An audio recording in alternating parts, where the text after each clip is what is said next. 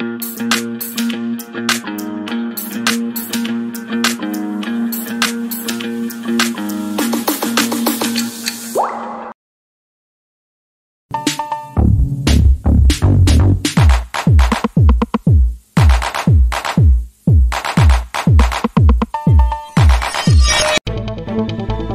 have no moral authority. Okwogera kubyawa no. Simanyi ye Lumbuye, Vambaye, Vimbiye, Tolina Bloga. Well, Kaiz Kawalia from NBS TV has attacked Fred Kajubi Lumbuye. Namu user, namu tekanemu dustbin. Hey! Well, in other news, Tamale Mirundi Jr. has been beaten badly by the sugar mommy he's been dating. Mukazi wange yankubye era twabreaking up akanfune bato bannange abakadde bakuba. Oh my god. Subscribe to the Buzz UG in case you haven't, and also tap on the bell for all the notifications. Right now, all the stories I have for you are interesting, I must say. Make sure that you listen to the last story. Now, going to the first story, more signs of Muhoozi Kainerugaba taking over as Uganda's next president after his father, President Museveni, continues to show up. Now, President Museveni, during the birthday celebration at State House, said that his son, Muhoozi Kainerugaba, will fight corruption. President Museveni said he's patient with the corrupt, but when it comes to his son, he doesn't tolerate nonsense. Now, President Museveni, in his own words, said, General Muhoozi will fight corruption. I am patient with corrupt people, but Muhoozi is impatient. Now, according to this statement said by President Museveni, could it be the reason why we are seeing too much corruption in Uganda?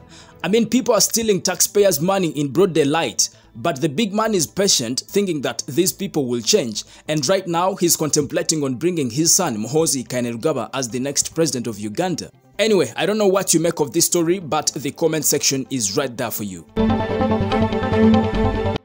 Well, in other news, Kaiz Kawalia from NBS TV has bitterly replied Fred Kajubi Lumbuye about Ronald Alimba's music career.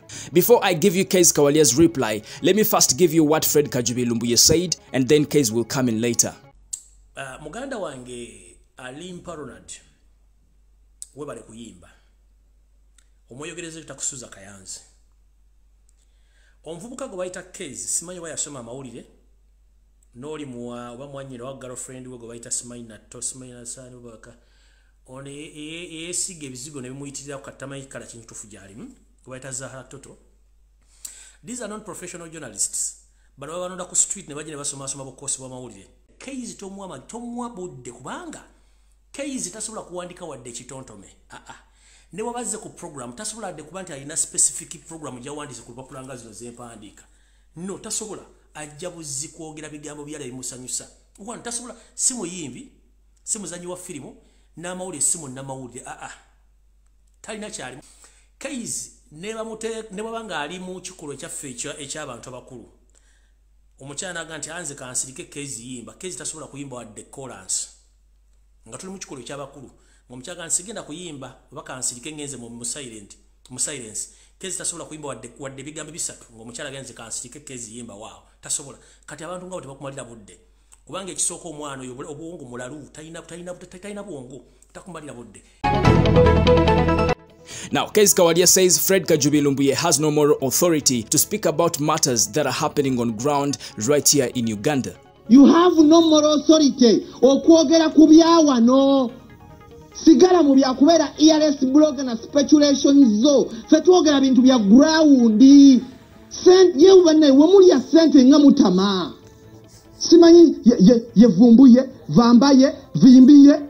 My friend, if you are that person, tolina bloga. Gwokozesa Facebook. Leka abasoma ebintu bino. Leka byabategevu. Obireke. Kyenagamba noli munneyo wawapini mu matu. ERS blogger, if you eat your money, enjoy your money in peace. Because the twamanya na waje bali bakusibidde tewatubulira what happened there kwegamba mboli teacher. My friend, sit down. Alimpa tujja kuongera tukunonyeko blood naye munange music talimba abitex yaliwo lulina akuwolereza, but the moment wokopera music tetugenda kukuta ekyo nkulayiraga nnyabo n'emyezi gye nakuwa oyinza obutagiweza.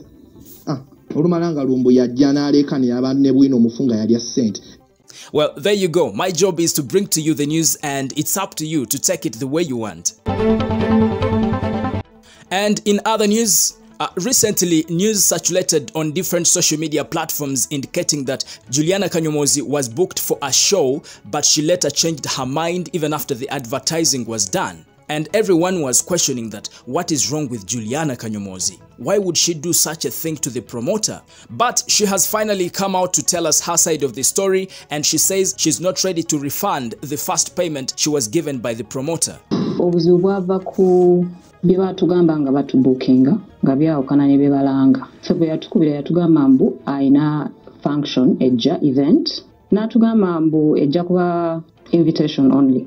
Natugamba igenda kubeera ku 200 guests. N'amala n'atugamba nti he wants a performance of about 4 to 5 songs. So kati bwe yatugamba ogenda ku press conference kyali tekikola sense.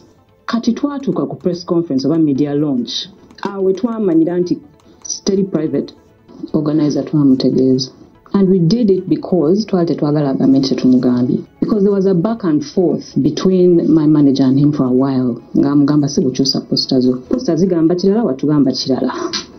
So when we decided nga agaanyi okukyusa posta ze, twagenda okusalawo okuteekayo posta twasooka kumuweereza message nga tumutegeeza nti we're going to get out of this thing. Kubanga yatugamba kirala, eno alanga concert, eno yatugamba private event. Kati fe abali tebamutegeera. Gwe ofuddeyo ku brand yange. You have to think about me as well. I've had this brand ngikoleredde emyaka mingi. So I can't put it at risk.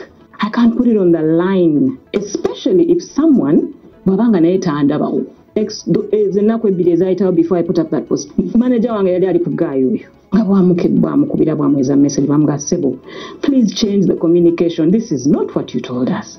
Please manage people's expectations. You're telling them this is a show. They can buy ticket and come and watch Juliana, who is a headliner of Jazz Safari. When you contacted us, you told us this is a private event, 200 guests. You want Juliana to come and sing 4 to 5 songs. You're confusing the public. What is this? I've been in this industry for 20 years ndowooza. Nze kati chobo omanya nti there's a reason why nkyali mu industry and for all this time. Ate nga nkyakola. It's not just in talent oba ki. It's because manyi okolagana n'abantu. Siri mulalu. Okutegeera message tuziina. Engeri gye tukolamu bw'oba osasudde deposit wo. Deposit oyo tandika omukozesa okutegeka event yo. We attended his media launch. We started preparing rehearsals with Michael Uma. I was at tukozesa percentage. Ate ku receipt kwekiri deposit tebeera refundable nga business endala zonna. So tetumenya mateeka. Ate nze obutabeera nnyo mu bantu tekinfuula muntu mubi. Nze mbeera zange I'm just a private person. Nene wembera private person gwe tondaba ku mikolo gy'abantu nga nnyimba. They book us properly and we turn up on time and perform. I'm very professional. Nze muntu ndooza mu bayimbi omu ku bantu abasinga okukuuma obudde nga bangambye nti nina booking. I'll be there on time, I'll do my job and I'll do it properly. So nze sibeera ndasaagaana bizibu n'abantu. Kyova olaba nga kyannewuunyisa nnyo ebintu playing out engeri gye bya playing out. It almost felt like a setup. However, the promoter says Juliana Kanyomozi is not being honest in everything she's saying. And by the way, some people were advising this big man to take the matters to court, but he says that is not the direction he's taking. In other words, he will just count that as a loss. Omuzungu olw'ekigambo kyagamba nti omuntu afuuse omuntu saagala omuntu awoze nti oba ndi senayo amanyi senayo kitegeeza omuntu akaddiye nga takyajjukira byayogera. Kati nze siri senayo sibangako mulalu ate siri amateur. This is my 37th year of promoting events, concerts to be exact, from the lowest level to the highest level. Osobola kukola an elementary mistake. Ndi mu retirement age sinza kola elementary mistake ngeyo. Naye saagala kwogera bintu bingi. Wanze nga bw'omanyi musajja mutabaazi. N'olwekyo ebintu ebimu mbireka bulesi. I don't have to justify. Ebirala byonna mbiretse mabega. Si mulimu gwange nze sigenda mu kooti zaaki z'abalya mmere. Genda mu kooti z'abantu. Zirina ssente ze zigenda mu makooti. Muntu mukulu nanze ate nkugambye ekintu kya muntu mukulu naye ndi muntu mukulu. Siri muguwa ddalu ate siri amateur. Nze ndi musician. Omulimu gwaffe music si ntalo. Well, in other news, Tamale Mirundi's son, that is Tamale Mirundi Jr., has been dating a sugar mommy. But unfortunately, the woman has been assaulting this boy seriously. Now, the most recent time was over the weekend when he came from General Muhoozi Kainerugaba's birthday celebrations at Lugogo. Now, on reaching home, he was beaten seriously, and this time around, Tamale Mirundi Jr. felt like it was too much and he decided to step out of the relationship. Mukazi wange yankubye era twabreakinze up obuzibu obuva agamba mbu nkomawo leeti mbeera nnyo mu mabaala obwenzi nagenda wano ku birthday ewedde badde mu Kampala gye najja ekyana ekinyarwanda kati we yabitegeera najja nankuba ndina obummonde yankolako salute domestic violence mbadde amaze nawo mwaka mulamba ye Tasha Namale abantu basinga omanya kati kuno gwakubiri nga nkuba so je yanzikakanyeko era ne mulepa ku poliisi olw'okunkuba n'ebisago bye nnina era ndi munyiikaavu nnyo seewulira bulungi yankubye nnyo era poliisi eyantaasizza ng'avudde ku birthday ya General Muhoozi nga nadde n'omukyala wadde omuwala kale omulala kati ndowooza anyirira nnyo okumusinga ndowooza obuzibu bwe bwavudde buli ekyadde mu nnyumba yakinkubizza kufolo neneerwanako nafubye okwerwanako ne baneiba ne bantaasa tagenda kudda we broke up twa breakings up era kati ngenda fulumya bintu byange gye nanobye ankuba atya mba nakayingira obuliri ogenda owulira piro mifaliso misupi gyonna nga gikuba so engeri gyeni nti ndi kasajja katini era ya munenemu anyigira mu masuuka so nebaza Katonda nti nkyali mulamu Tasha namumaze nalopye ku poliisi y'ekkulambiro abakyala ab'abaana ate nga bagezaako okuwasa omuntu babi akanfune bato bannange abakadde bakuba. There you go, that is Tamale Mirundi. But you guys, stop dating old women. Date your age mates. Otherwise, bacha bakuba nyo, bacha bakube mboko. Hey. Anyway, those are the stories I have for you right now on the Buzz UG. More updates will be coming in. Don't forget to subscribe and also tap on the bell for all the notifications. Thank you.